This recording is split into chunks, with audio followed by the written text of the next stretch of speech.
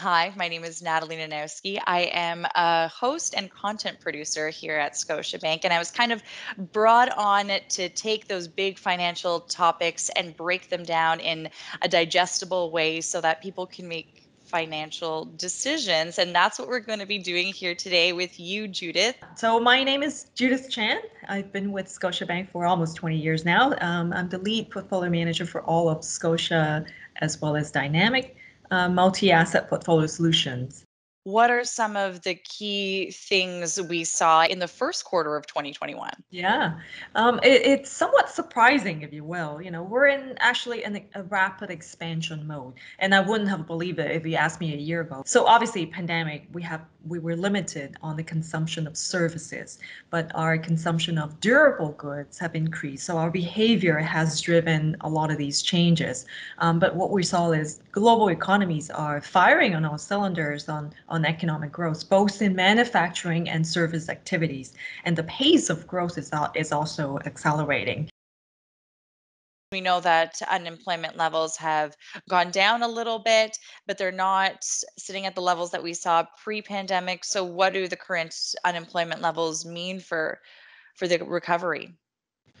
Yeah, so we have seen a moderate improvement in unemployment level, and we do expect that as the activities reopen, as we get out of this lockdown situation, the unemployment will come down quite quickly, actually, but it may not come down completely to the pre-pandemic level because we expect some level of permanent scarring. If we're looking at the index and the stock markets, they're kind of breaking new highs every single day. Should we be worried? Is something like this even sustainable?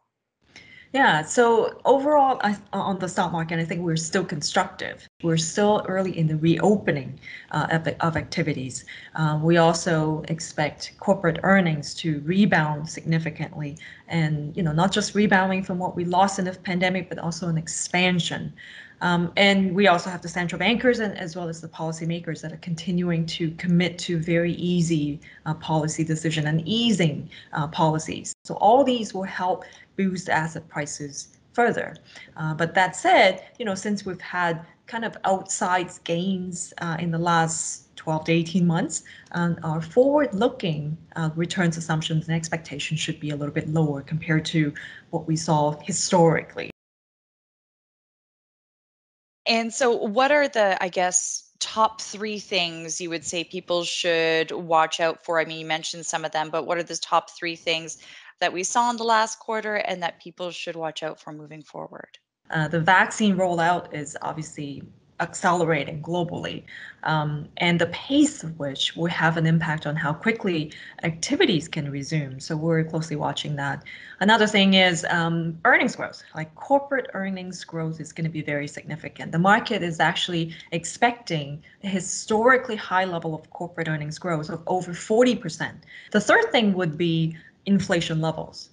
The level of stimulus that we have and will continue to have is unprecedented.